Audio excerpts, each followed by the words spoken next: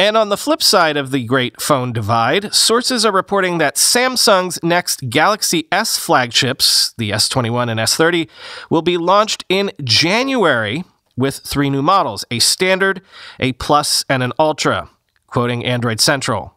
A January arrival for the Galaxy S21, combined with a mid-November debut for Apple's top-end iPhone 12 Pro Max, would see the Apple and Samsung flagships launching closer together than ever before.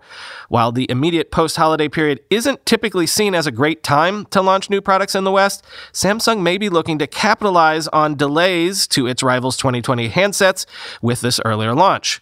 Following recent rumors of the phones entering mass production earlier than ever, leaker Steve Hemmerstoffer has revealed the design of the Galaxy S21 on his Voice page.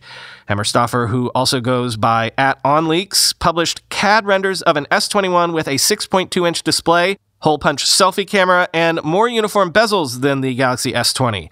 These kinds of renders have proven to be accurate in the past, and Hemmerstoffer has a solid track record. Around the back of the Galaxy S21, there's a new style camera module that seems to extend from the phone's outer frame. Dimensions are quoted as being 151.7 by 71.2 by 7.9 millimeters, or 9 millimeters with the camera bump, making the S30 slightly wider than the S20, but otherwise very close in size to its predecessor. In a separate leak, Hemmerstoffer released purported renders of the larger flagship Galaxy S21 Ultra. Like the S20 and Note 20 Ultras, this one has a larger display and a honking camera bump on the back, along with 4 sensors, a laser autofocus module, and a flash, end quote. Okay, but when is someone going to release a phone called the Knee Plus Ultra?